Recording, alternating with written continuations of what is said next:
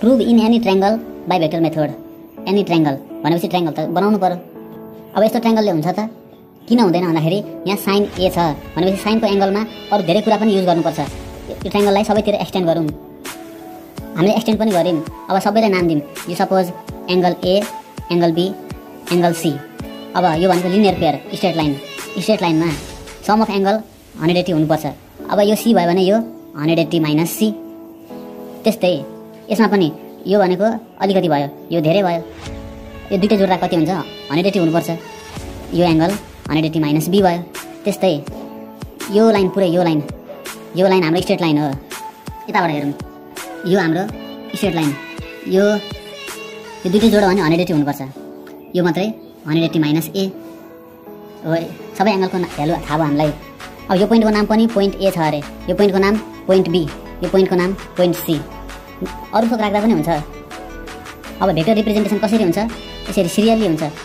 यो यताबाट यता आयो, सपोज यताबाट यता आयो भने यो यता जान्छ। अब त्यसपछि यता फर्केर त्यही जान्छ। त्यस्तो हुन्छ भेक्टर रिप्रेजेन्टेसन, साइक्लिक हुन्छ। अब ट्रायंगल एबीसी, यो ट्रायंगलमा एबी भेक्टर भनेको ए देखि बी मा आउनु। ए देखि बी मा आउनलाई ए देखि सी मा आउनु पर्यो पहिले, अनि सी देखि बी मा आउनु पर्यो। Equals to AC vector plus अब सी देखि बी मा आउनु पर्यो सीबी भेक्टर। अब एबी भेक्टर भनेको सपोज यो एंगल यहाँ क्यापिटल ए छ, यसको अपोजिटमा स्मल ए हुन्छ, र यो क्यापिटल सी छ, यसको अपोजिटमा स्मल सी भेक्टर हुन्छ। यो क्यापिटल बी, यसको अपोजिटमा स्मल बी। यस्तो हुन्छ भनेपछि एबी मा के पर्यो? एबी मा पर्यो C vector. Equals to AC भनेको यो लाइनमा बी भेक्टर पर्यो। बी भेक्टर यताबाट गएको भए बी भेक्टर पर्थ्यो, तर एसी भनेको यताबाट आएको छ। त्यही भएर यसलाई लेखौँ माइनस सीए। सुरुमा माइनस सीए लेखिदिउँ। यो सीबी भेक्टरको डाइरेक्सन यता छ, हामी सी देखि बी मा आइरहेछौँ। यसलाई सुल्टो बनाऊँ, यसलाई बी देखि सी बनाऊँ। बुझ्नुभयो? यहाँनिर एबी भेक्टरकै डिरेक्सनमा छौँ हामी, यो डिरेक्सनमा छौँ, ठिकै छ एबी। अब एसी भनेको यताबाट आइरहेको छ उल्टो, त्यही भएर हामीले सीए सुल्टो बनाएको। त्यस्तै सीबी यताबाट आइरहेको थियौँ हामी, उल्टो डाइरेक्सनमा आइरहेको थियौँ। त्यही भएर हामीले बी देखि सी लगेर के गर्यौँ? सुल्टो डाइरेक्सन बनाएको। भनेपछि सी भेक्टर इक्वल्स टु सीएमा कुन भेक्टर दिएको छ? Be vector minus be vector, र बीसीमा कुन भेक्टर दिएको छ? ए भेक्टर। भनेपछि दुईटालाई यता फाल्दिउँ। C vector plus be vector plus A vector equal to 0। Therefore बल्ल हामीलाई चाहिएको कुरा आयो।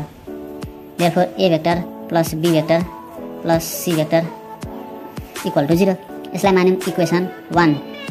अब इक्वेसन 1 लाई सल्भ गर्नुपर्छ। यसलाई 3-4 चोटि सल्भ गर्नुपर्छ। सुरुमा यसरी सल्भ गरौँ, मल्टिप्लाइङ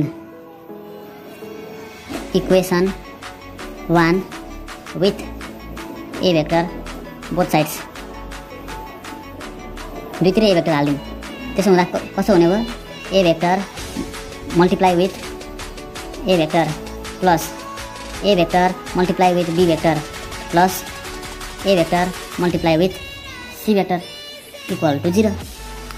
और ए भेक्टर भनेको दुईटै सेम भेक्टर हो। त्यसको क्रस प्रोडक्टमा डिटरमिनेन्ट थाहा पाउने बेलामा 0 हुन्छ। 0 plus A vector cross be vector plus A vector cross C vector equal to 0। और यो 0 हटाइदिउँ। ए भेक्टर क्रस बी भेक्टर यो प्लस छ, उता गयो भने माइनस हुन्छ। Minus A vector C vector. Therefore A vector cross be vector equals to minus छ, minus हटाउनु पर्यो भने यस्तो गर्नुपर्छ। अब यो भयो इक्वेसन 2। फेरि multiplying equation 1 with be vector both sides. त्यसपछि यहाँनिर हुने भयो ए vector cross be vector plus यहाँ हुने भयो be vector cross be vector plus अब यहाँनिर हुने भयो त्यस्तै C vector cross be vector equals to 0।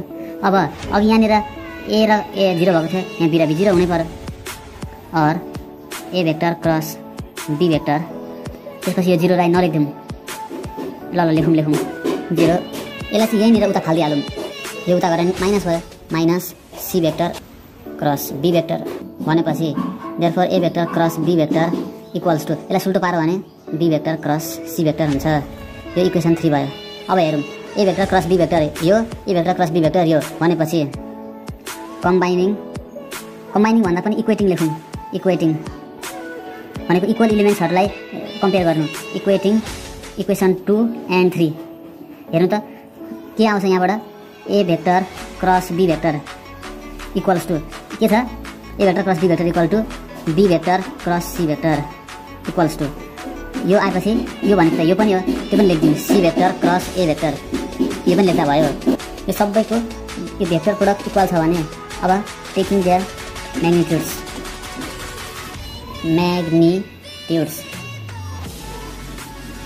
A vector cross product be vector को magnitude equals to be vector cross product C vector को magnitude equals to see vector cross product A vector को magnitude. सबैको magnitude पनि equal हुन्छ। अब magnitude equal भएपछि अब एउटा कन्सेप्ट बुझ्नुपर्छ हामीले। यहाँ एङ्गलको कन्सेप्ट साइन एङ्गल ए आयो भने इक्वल्स टु के छ साइन एङ्गललाई कुन साइड जोडिएर बनाएको छ यो दुईटा साइड जोडिएर बनेको छ एङ्गल। त्यस्तै साइन एङ्गल त्यसरी बनाएको छ भने साइन यो पाई माइनस ए यो एङ्गल कसले बनाएको छ यो भेक्टर र यो भेक्टर मिलेर बनेको छ भनेपछि इक्वल्स टु यो दुईटा साइड एउटा साइड छ सी भेक्टर अर्को साइड कुन छ यो साइड यहाँदेखि यहाँसम्मको भनेको यही बी भेक्टर हो। यही बी भेक्टर यहाँदेखि यहाँसम्म गइरहन्छ बी भेक्टर भनेपछि यसको म्याग्निट्युड पनि यति नै हुनु सीको म्याग्निट्युड र बीको म्याग्निट्युड। त्यस्तै साइन अब यो angle sine pi minus be angle योलाई कुन साइडले बनाएको छ यो एङ्गललाई यो दुईटा साइडले। एउटा साइड भनेको यो बीसी साइड त्यसमा छ ए भेक्टर अर्को यो साइडमा छ सी भेक्टर यताबाट आएको छ यहाँसम्म पनि सी भेक्टरै आएको छ सी भेक्टर डिभाइड बाई यसको म्याग्निट्युड र यसको पनि म्याग्निट्युड। त्यस्तै sign angle pi minus C यो एङ्गललाई यो साइड एउटा र अर्को यो साइड यो दुईटा साइड मिलेर बनेको छ। यो साइडको नाम बी भेक्टर यता बी भेक्टर यतापट्टि यो ए भेक्टर यहाँदेखि यहीँसम्म जान्छ सबै ए vector divide by इनरकै magnitude बीको magnitude र ए को पनि म्याग्निट्युड भनेपछि sine pi minus A equals to see vector cross be vector divide by CB. Sine pi minus be equals to A vector cross C vector divide by AC र sine pi minus C equals to be vector cross A vector divide by BA. अब यसलाई उता लगाउँ BC sine pi minus A equals to see vector cross be vector बुझ्नुभयो। यसलाई उता लगेको यसलाई पनि यता लगाउँ अब AC sine pi minus be equals to A vector cross C vector. फेरि यसलाई यता लगाउँ AB sine pi minus C equals to be vector cross A vector. अब यहाँ हेरौँ यिनीहरूलाई योसँग एरेन्ज गर्नको लागि यस्तो गर्न पनि मिल्छ BC sine pi minus A equals to यहाँ सी क्रस बी छ यहाँ be cross C लेखिदिउँ be cross C. यो एउटै किन हो भन्दाखेरि यहाँनिर हामीले सुरुमा बी भेक्टर लियौँ अनि त्यसपछि सी भेक्टर लियौँ। सुरुमा बी अनि सी सुरुमा सी अनि बी यहाँ लिएको छ सुरुमा बी सी जस्तो गरे पनि हुन्छ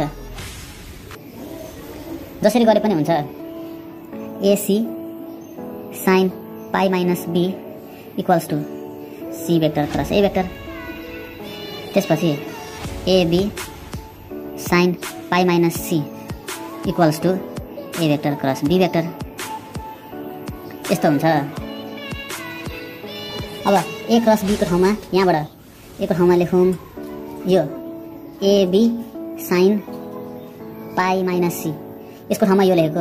अब बी क्रस सी कहाँ छ यहाँ छ त्यसको ठाउँमा BC sine pi minus A equals to CA यहाँ छ त्यो भनेको AC sine pi minus be. अब यहाँबाट के गर्न मिल्छ होला हामीलाई चाहिएको छ यस्तो डिभाइड बाई ए भनेपछि एकचोटि कास्ट रुल हेरौँ यहाँ साइन छ साइन भनेको 180 माइनस थीटा यो 180 डिग्री हो भनेपछि यो भयो AB sine capital sign C equals to यो भयो बीसी साइन 180 माइनस थीटा भनेको पोजिटिभै हुन्छ साइन ए। यो भयो AC sign 180 minus be 180 minus theta पोजिटिभै हुन्छ साइन बी। यस्तो भयो। अब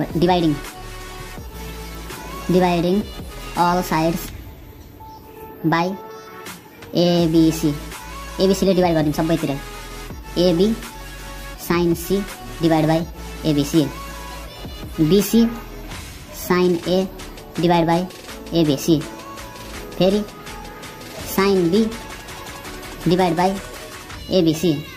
यहाँबाट सी बाँच्यो एबी काट्यो, यहाँबाट ए बाँच्यो बीसी काट्यो, यहाँबाट ए पनि काट्यो सी पनि काट्यो बी बाँच्यो भनेपछि therefore sign C divide by यहाँ मुनि के छ small C equals two sine A divide by यहाँ के छ स्मल ए बाँकी छ equals two sine B divide by AC small be बाँकी छ यहाँ।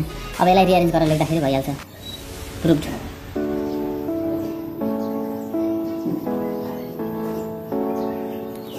यो पनि बुझिहाल्नुभयो। By by and thank you.